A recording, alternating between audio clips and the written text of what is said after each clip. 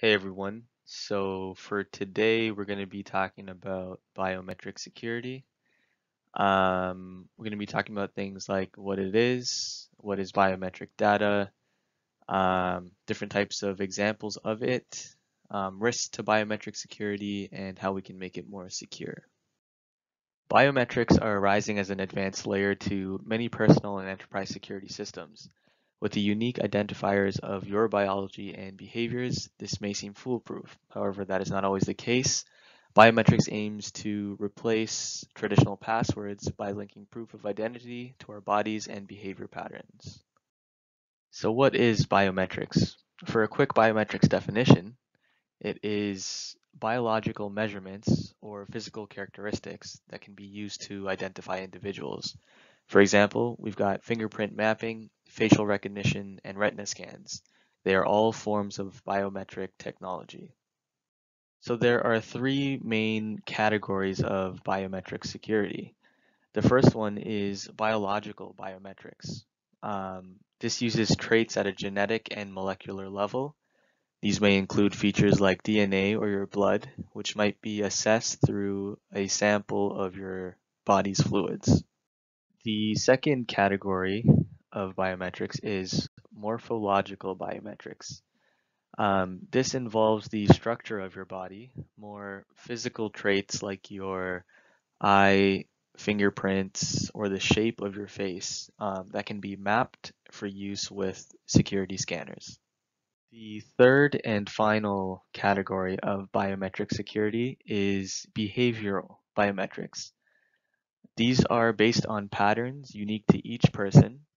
How you walk, speak, or even type on a keyboard can be an indication of your identity if these patterns are tracked. What is biometric data used for?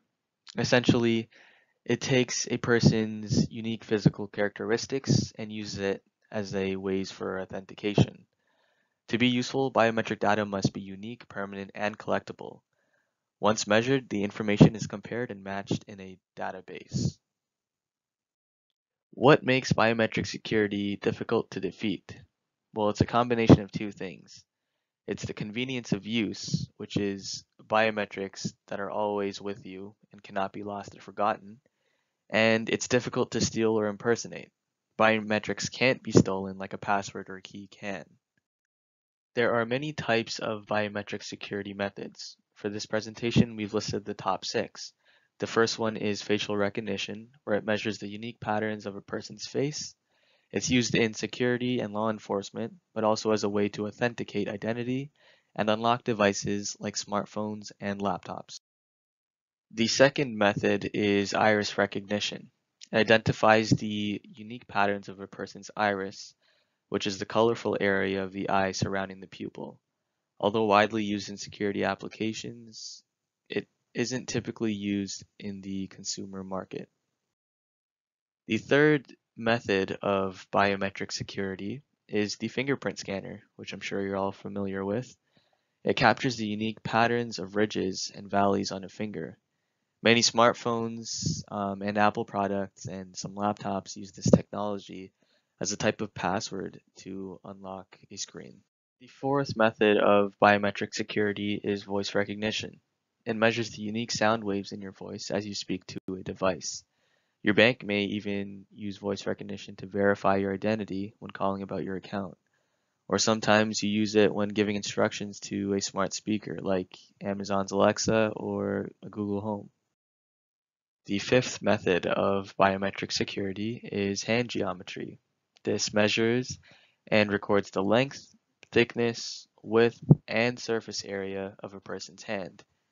These devices date back all the way to the 1980s and were typically used in security applications. The sixth and final biometric security method is behavior characteristics. It analyzes the way you interact with the computerized system.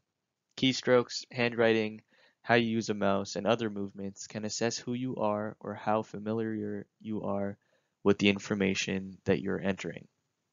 With any sort of technology, there is always ways to improve, and it comes with its own flaws. For biometric security, to improve it, they're starting to use two-step authentication, where they use two different types of biometrics to make it more secure. But it is also problematic because it can also be susceptible to deception.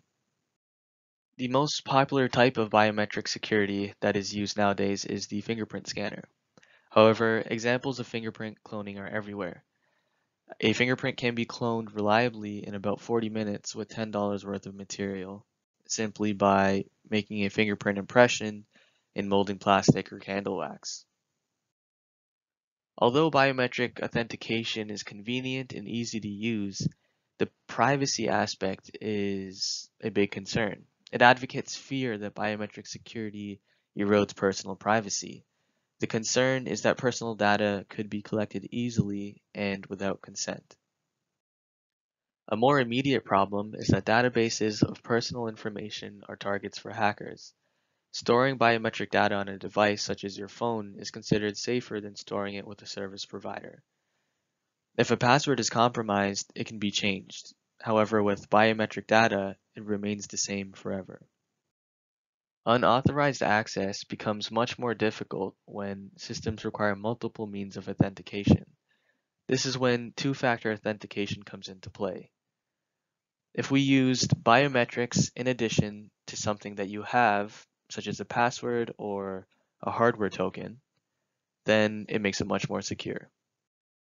In conclusion, the combined protection of your physical or behavioral signatures with other authentications gives some of the strongest known security.